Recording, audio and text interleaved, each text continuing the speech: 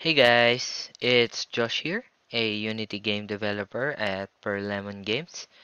If you're interested in making games with us, you can just go into the site perlemongames.com. In here, you can see the details or informations about us. Or if you want to try our games, you just click this button right here. So in here you can find a bunch of games that are created by our own game developers. In this video, I'm going to teach you on how to add a sound effect on your particle system.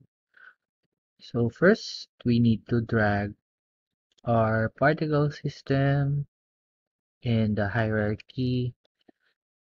In my case, it's this one. And then in your particle system, add a component, which is audio source.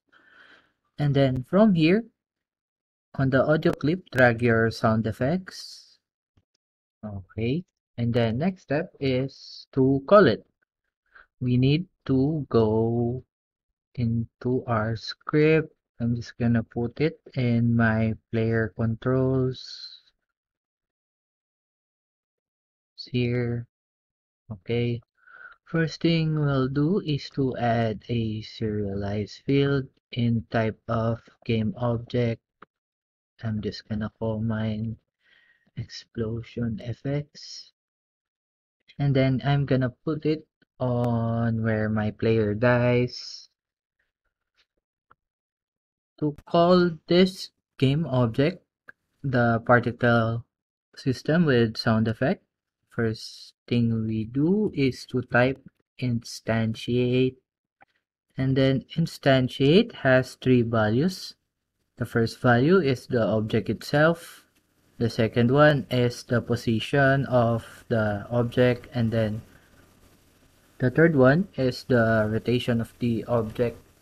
So we don't need the position and the rotation. We'll just set it to default.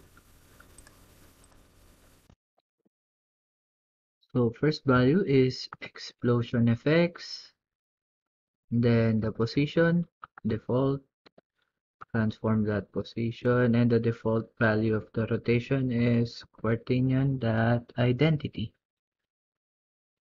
Then semicolon.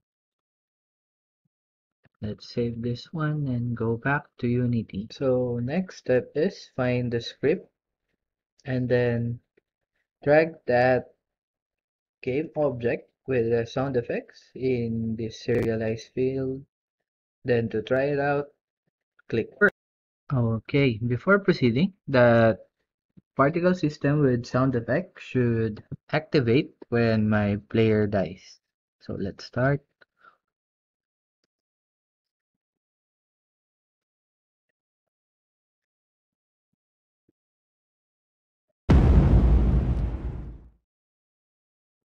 And it worked.